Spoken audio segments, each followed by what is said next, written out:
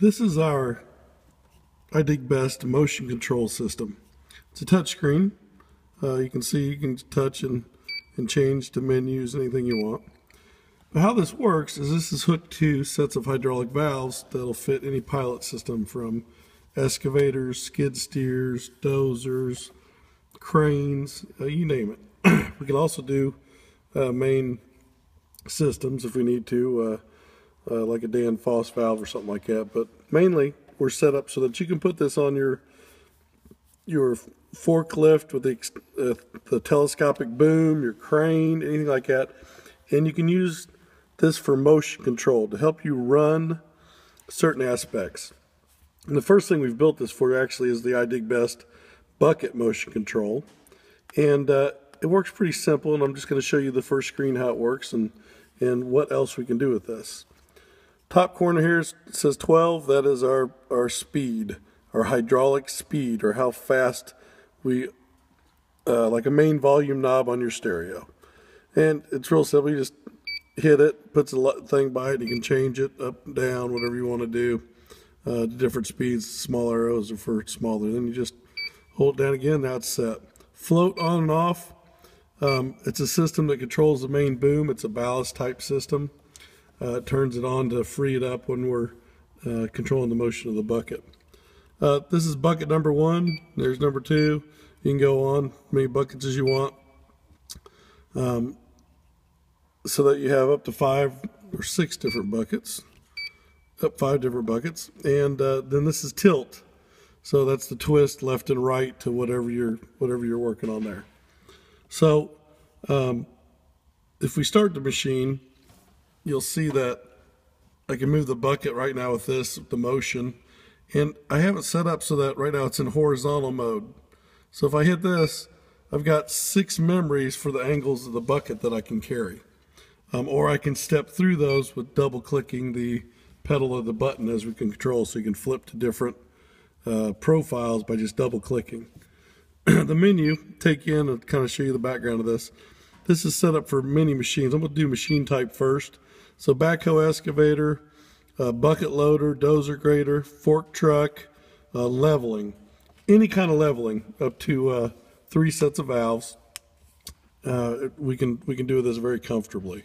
It's got a huge CPU, and we can remember anything, any kind of machine there is. So if we're going to go to fork truck, we might want to make the fork truck a fork truck with a telescopic boom. If they want to go straight in or straight out or straight up or straight down, you can't do that because the boom is on a lever that stretches out. So you've got to go down, out, down, out, down, out to get a in motion. Same to go back out, same to go up or down. This can control one of the valves, and it can read what's going on while you control the other one. So if you give it a little bit of power down, it'll stretch out at the same time to make the machine go into a situation or out. Same thing for cranes. If you wanted to hold the ball in one spot, we could control the boom when you're going down. The ball would stay the same level, so you would never have to worry about something coming down and hitting something. Or when you telescopically pull it in, the ball could stay the same. Or you could do both. You could have it telescopic in and go down at the same time and hold the ball in the same spot. For drilling rigs, anything like that, we can hook up leveling to hold the boom straight up and down. The dozer, road graders, any kind of thing, any farm implements, you want to hold level, tilt, have it do things, that's what that's for. Bucket loaders, we've patented ways to make skid steer stuff aim just like the excavators do at certain grades. So you can always have a flat bucket wherever you're at, level with the earth, or 1% grade, so when you're cutting away from a building, you're always cutting downhill, etc. So back to the backhoes and excavators on this. We have a start screen, so you can set up your screen, what kind of unit you want, you know, what you last did in memory, float on or off when you turn it on. It's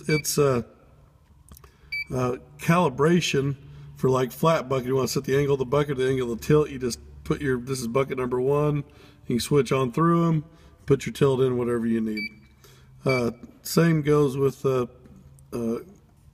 This bucket, it'll turn as you dig. You can control the speeds right now. Like I said, you can control everything. So it's a very simple system to plug in. Plugs in, like I said, to any machines, anything you're working with. And it can work simultaneously with other systems, like a dig system. Now, this dig system has this already built into it because it's the IDIGBEST system. The IDIGBEST system is made simply. It does full machine control and makes your excavator dig for you. But if you had a TopCon system or a Leica system, Trimble, Carlson, Easy Dig Pro, or a Labor in the ground, you can use this system to make it like our system. So now you can have your 3D system, and you can tell it that you want to dig flat on the bottom with a barge, or digging sides of a bank off a bridge and a swale and back up, or digging a certain angle when you dig in your sewer main at 0.38%, or lay pipe to lay tile. And this will keep that running for you in that method. So as you can see, our motion control system here can work with any kind of implements, any kind of cranes, any kind of thing you got, and can steer the hydraulics for you. Very cool system. Thank you.